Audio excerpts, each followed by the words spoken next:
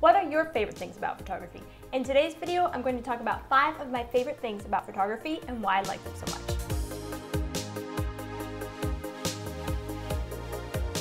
Hi there, I'm Jennifer Cooke, and I'm a photographer and videographer serving both Tennessee and Virginia. My goal is to educate other photographers, share my experiences, and share a glimpse of my daily life with you. So when I was planning this video and kind of thinking about what I wanted to talk about, as far as like one of my favorite things about photography, there's kind of like 5 major things that I really love. So the first thing, my favorite thing about photography is golden light. I love golden light. We could just be like driving around the car, so Daniel and I, and like it's just like the sun is setting or like the golden light is perfect, and I just like, it's like I want to get out of the car and take a picture like everywhere where I see the light perfect. Like it can literally be on the side of like a road, side of a highway, or like in a city or a town or a field, like anywhere. If I see golden light, I'm like, oh my gosh, that's so pretty, and I want to get out and take a photo. I need a model, I need someone to take a photo of. And well, first of all, I can't just get out of the car every time I want to take a photo like that, but it does go through my mind, and I'm always watching like how the light is outside, kind of how it falls. Like whenever like I'm walking around or driving around, I'm noticing how the light is falling on people's faces, like how the light makes people's hairs glow. Like I'm watching for all these things, and I kind of do it like without even thinking about it. Like I'm just gonna be walking like to a store, and like I literally am like, oh my gosh, like the person's hair is glowing, even though I'm like, it's like I'm not thinking about, oh, I need to focus on the hair glowing. I just notice it like automatically. And so because of that, I just think that my favorite thing about photography is just how light can make or break an image. And so, and especially during golden hour, or like about 2 hours before golden hour into golden hour is like the best time to do photography, and I love it. So that's like, and I love doing this with like family sessions, senior sessions, and weddings. Oh my gosh, like I can't even like, it's like when I thought about what my like top favorite thing about photography was, it was hard to choose, but I think it's golden light because you can use it in so many different ways, for so many different sessions. So like, it's not just like, oh, golden light only works for one thing. It's like, no, like you can use it in so many different ways, and there's so many different editing styles you can use it for. And like, and I have my editing style that I like to use it for, but I just love how you can use light to make so many different types of images, but also to create consistency in your images as well. And so that's kind of why golden light is my favorite. Also because it creates like glow. So like if you reflect the golden light back in people's faces like a little bit, then it'll make their eyes glow. And that's kind of like my thing, like getting like, especially when I'm working with seniors, getting like their eyes to glow, that's like my thing. And so speaking of seniors, my second favorite thing about photography is actually just working with seniors. So like high school seniors or college seniors, like that is like, seniors are just my jam because you get to incorporate like the golden light and then pictures of these seniors, and when you put the two together, it's just like fantabulous. And I also really like, the reason why I like working with seniors, I really like that age because I'm kind of like, I'm still like kind of close to that age, very close to that age, and so because of that, I get along with these people very well, and I can relate to where they are in life. So like, cause like, and especially like me, like in high school, I didn't get like I had some senior portraits taken, but I didn't hire like professional photographer to take senior pictures. And so I'm really passionate about like actually like making the investment to hire a senior portrait photographer when you are graduating high school, because they're gonna know how to like get the best type of photos for you. And so that's kind of just something that I think is really important. But I also really like working with senior girls because like high school is hard, and like there's all this drama that happens throughout it. And like I can relate to like just the weirdness of high school and just how it's a hard time of life to get through.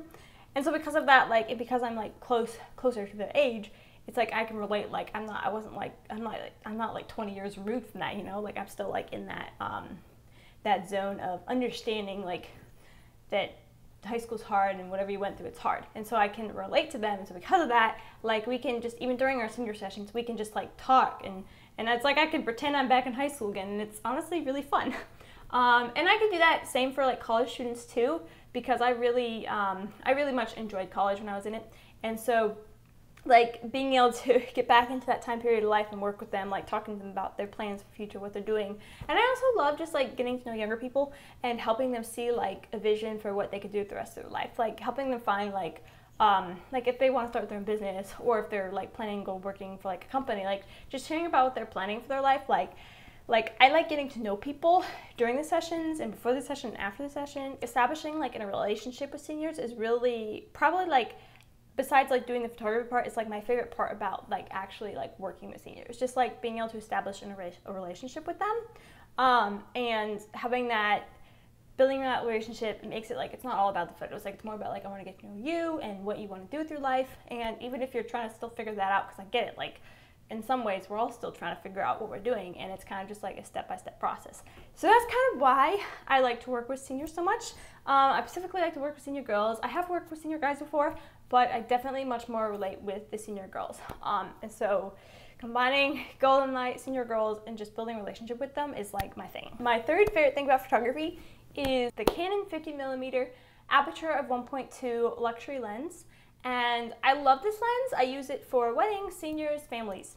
But I really love it for senior portraits because of the sharp, like glowing images it creates. So when you take that golden light and you have a beautiful senior girl, and then you have this lens, you can create just like magical images. I mean, like I love it so much. So that's my favorite lens, and I love being able to just bring out the beauty that already exists in these girls and just show them like, you're gorgeous, like look at this, like oh my gosh.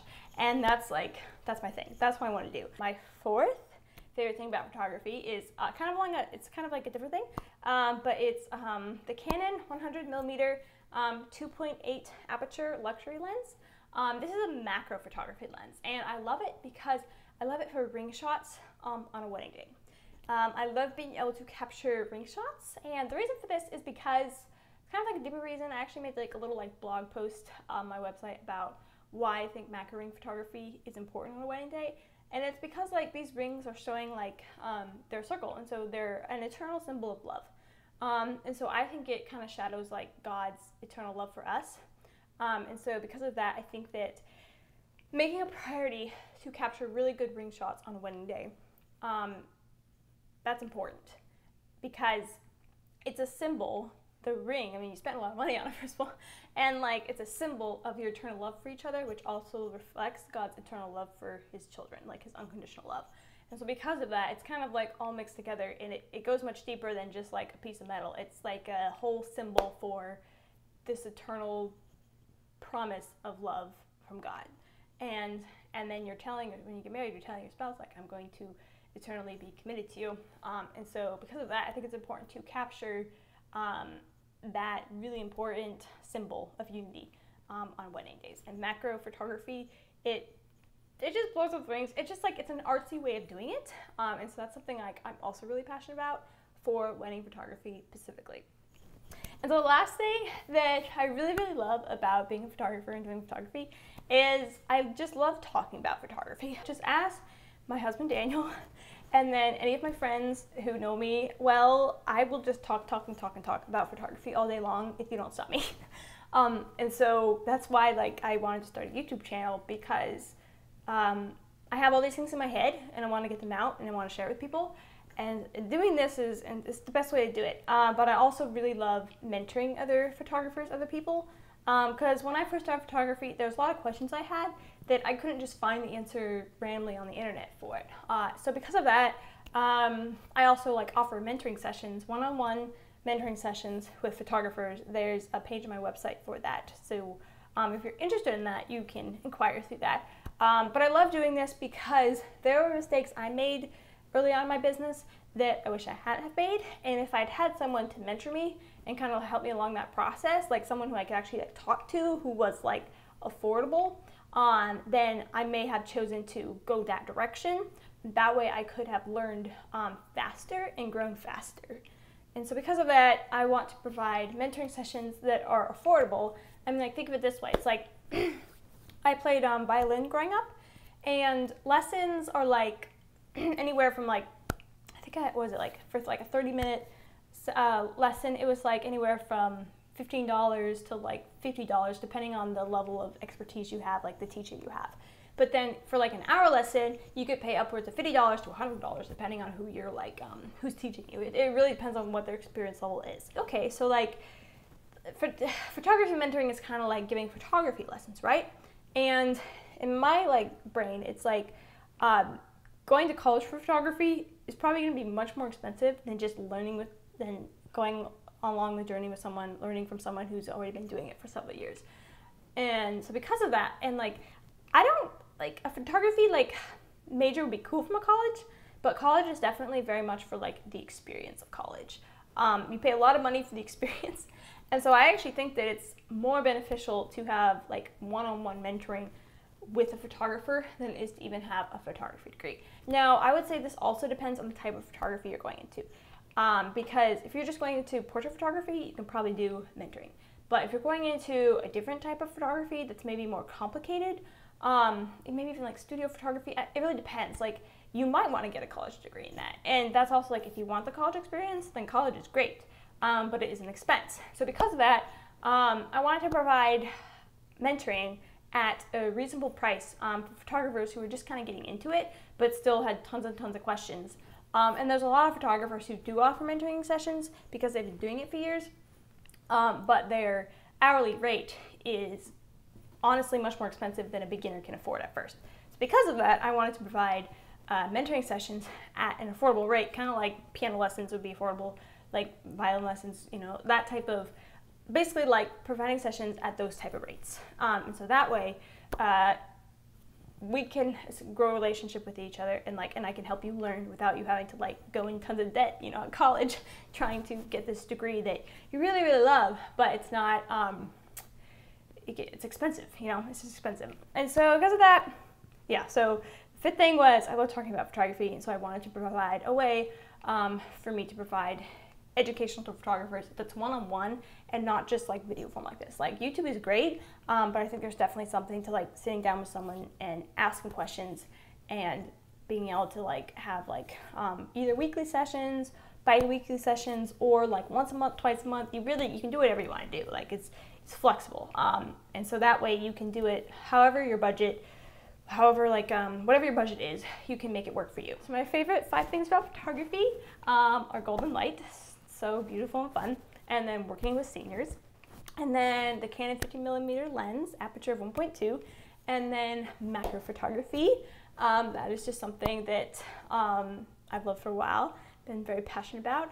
And if you'd like to like have more education on macro photography, like let me know, because I'm like super like obsessed with macro photography. It's like really funny. I just love it. So if you want to see more videos about those things, then please feel free to write any questions you have in the comments. This can be geared towards any of these 5 things I've talked about. So golden light, working with seniors, the 50mm lens, the macro lens, or talking about photography. So feel free to ask any questions that you have about any of these things. And if you'd like to see more content like this in the future, then please feel free to like this video and subscribe. And thank you so much for watching.